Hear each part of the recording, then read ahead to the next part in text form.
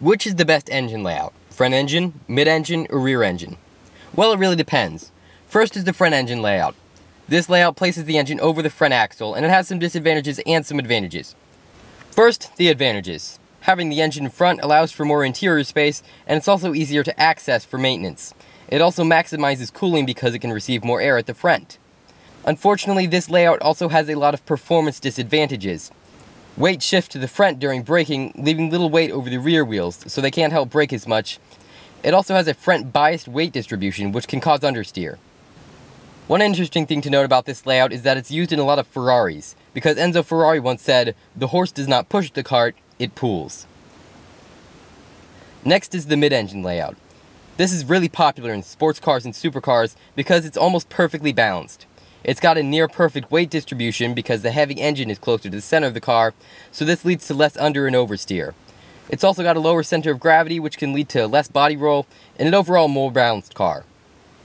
Unfortunately, there is one huge disadvantage, and this is that there's not much space for the passengers and cargo, since the engine is essentially located where the back seat would be.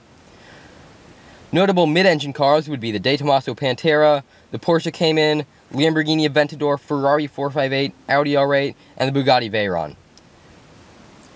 Now you may think the Mercedes-AMG GT supercar is front-engined because it's got that really long hood, but it's actually mid-engined because the engine is located just behind the front axle.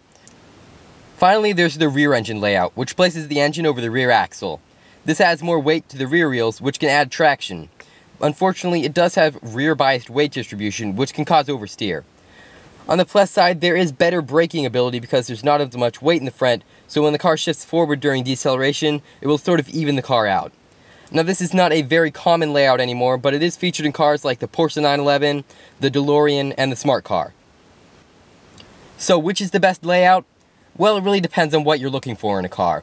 A front engine layout is probably the best if you're looking for something average and affordable and easy to use in maintenance. But if you're looking for a better performance car, you probably want the mid-engine design, with the almost perfectly balanced weight and the improved handling. And as always, thank you for watching this video. Please give it a thumbs up for me and comment below if you have any questions or comments. I will try my best to answer them. Please check out my channel. I do all sorts of videos on supercars. I got a lot of reviews up there as well. And remember to subscribe.